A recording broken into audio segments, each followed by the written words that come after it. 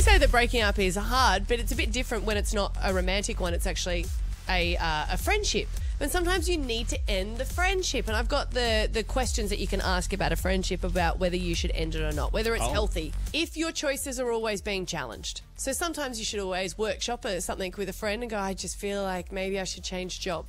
But if they keep saying, you're always doing the wrong decision, you're always going into the wrong job, like if it's not helpful information, then it's not good for you.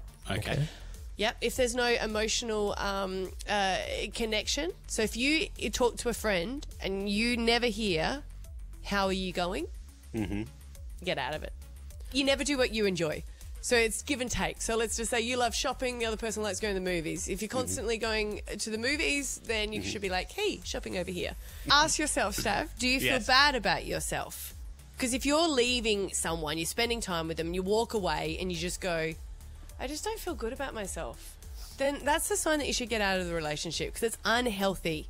Right. The last one is something that you probably don't even realise. Yeah. But it's when you're exhausted.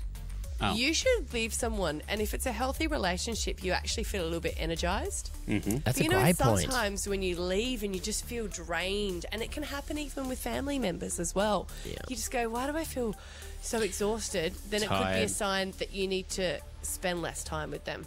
Well, we'll give this to our video whiz kid and get him to post some of these up online. People can have a look over them. Yeah. And while you're in isolation, have a think. Stav, Abby and Matt.